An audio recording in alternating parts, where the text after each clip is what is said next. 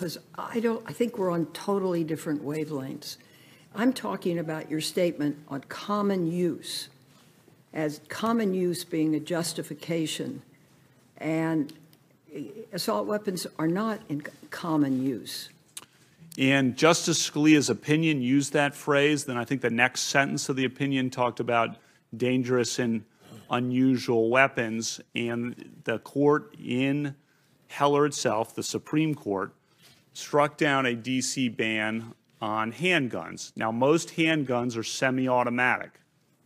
That's something that not everyone appreciates. Most handguns are semi-automatic. And the question came before us of semi-automatic rifles, and the question was, can you distinguish as a matter of precedent? Again, this is all about precedent for me, trying to read exactly what the Supreme Court said. And if you read the McDonald case, and I concluded that it could not be distinguished as a matter of law, semi-automatic rifles from semi-automatic handguns, and semi-automatic rifles are widely possessed in the United States.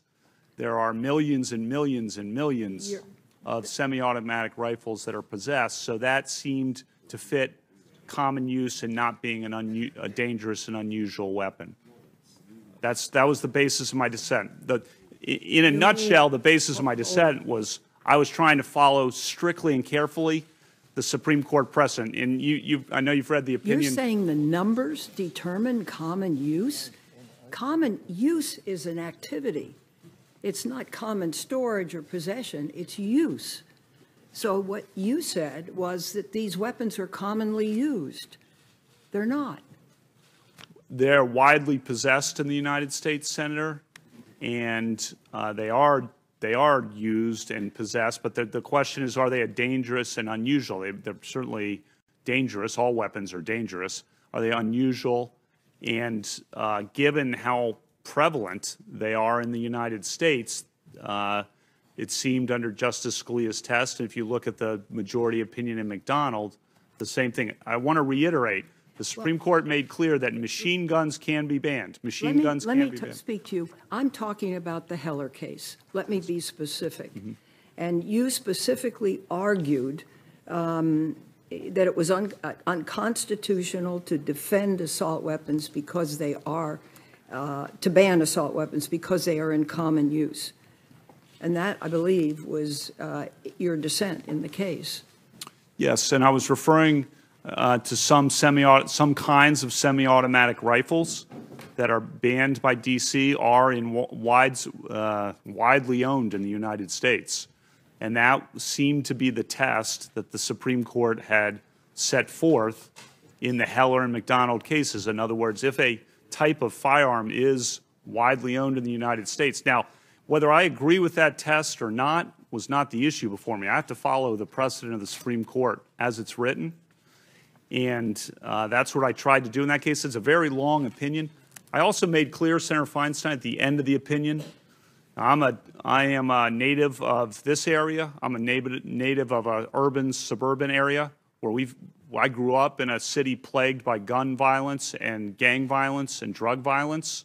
So I fully understand, as I explained in the opinion, the importance of this issue. I specifically referenced that Police Chief Kathy Lanier's goals of reducing gang and gun violence was something I certainly applauded, but that I had to follow the precedent of the Supreme Court in that case. And as I read it, that's what it said. I'm sorry. How do you reconcile what you've just said with the hundreds of school shootings using assault weapons that have taken place in recent history? How do you reconcile that? Senator, of course, the violence in the schools is something we all detest and want to do something about. And there are lots of efforts I know underway to make schools safer. I know at my girls' school they do a lot of things now that are different than they did just a few years ago in terms of trying to harden the school and make it safer for everyone. Handguns and semi-automatic rifles are weapons used for hunting and self-defense, but as you say, Senator, you rightly say, they're used in a lot of violent crime and cause a lot of deaths. Handguns are used in lots of crimes that result in death, and so are semi-automatic rifles. That's what makes this issue difficult.